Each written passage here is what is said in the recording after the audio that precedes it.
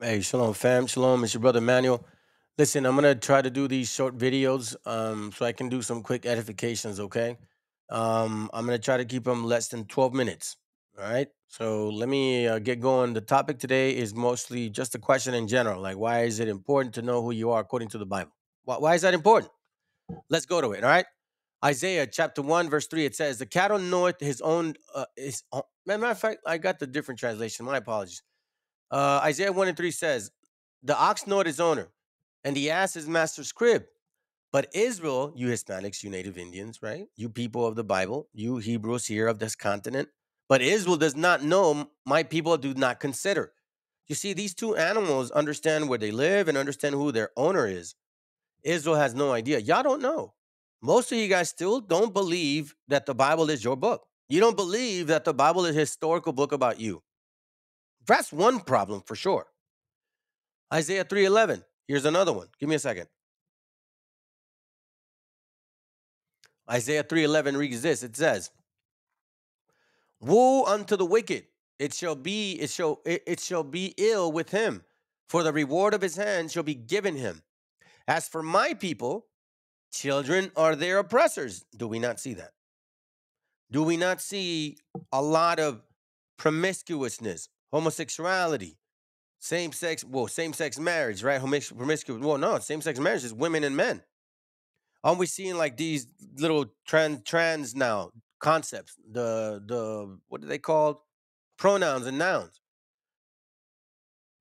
Hello, children are their oppressors, and women rule over them. What do you think this whole body count thing is now? Now women are talking about it like it's okay. And I and my people, yes, you Hispanics and natives, they which lead thee cause thee to err and destroy the way of thy path. This has not benefited our nation of people because there's another nation of people that are doing this mostly and they're becoming influence over our gente. And now our gente is becoming just like that. Now we're starting to see a lot of our young men having children and not taking care of them. So children are the oppressors and women rule over them. Hello? Makes perfect sense to me. Here's another problem for not knowing, okay? Not knowing also falls in line with the damn pastors and priests that we have. Malachi 2:7 says, "For the priest's lips should keep knowledge." The priest should be teaching us the law, statutes, and commandments. How do we renew our mind? How do we repent? What's salvation? Where does it stand? What do we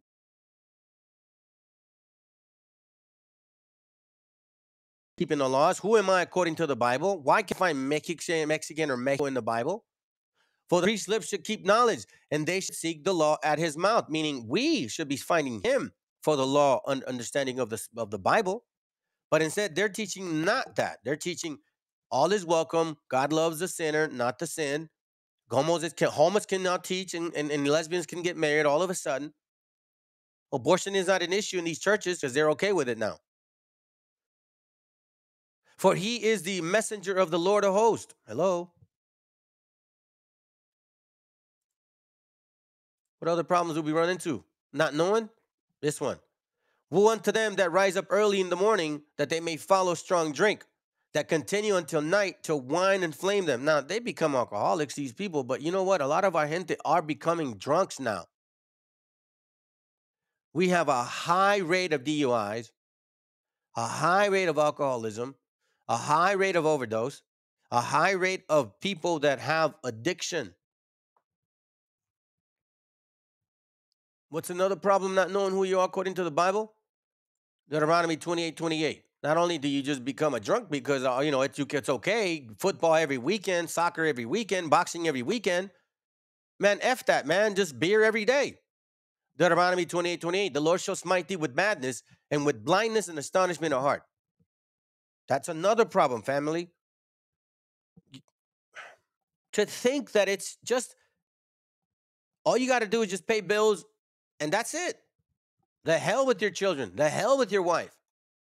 Some of y'all have other wives or other women and other children and they don't even know it. That's madness, family. Blindness. Why? Because you don't know who you are according to the Bible. So you do all of this stupidity. An astonishment of heart, meaning why? The other nations will basically look at your astonished mind and just like, wow, these people are sick in the head.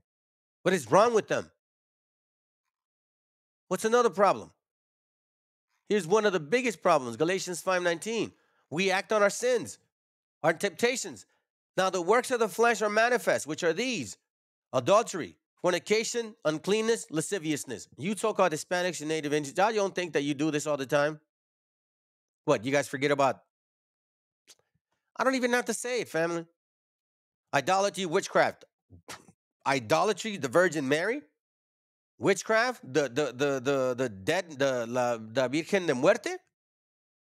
Hatred, are we not crab-like with each other? Variance, emulation, wrath, strife, sedition, heresy, envy, and murder, drunkenness, reveling, and such like of the which I tell you before, as I have said, I have told you, as I have also told you in the time past, they which do such things shall not inherit the kingdom of God. And we see our people acting on every single one of them.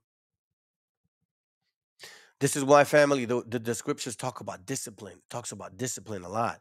Wisdom of Solomon 1:4, it says, for into the malicious soul wisdom shall not enter, nor dwell in the body that is subject unto sin.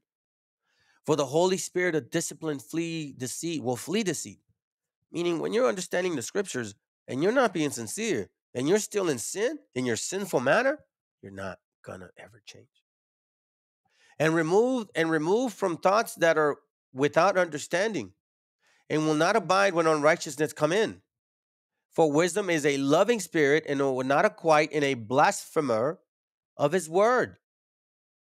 For God is the witness of his reigns, the true beholder of his heart, and the hearer of his tongue. Family, I'm going to tell you this right now. You got to start to subdue your own understanding. Subdue your own understanding. That's the one thing that we need to start doing in order to make these changes.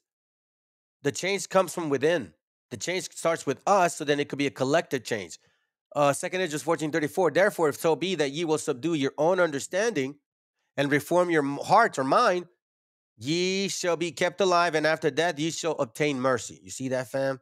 Subdue your own understanding. Subdue your own understanding. That's when discipline is going to start kicking in. Wisdom of Solomon 6:17. Watch.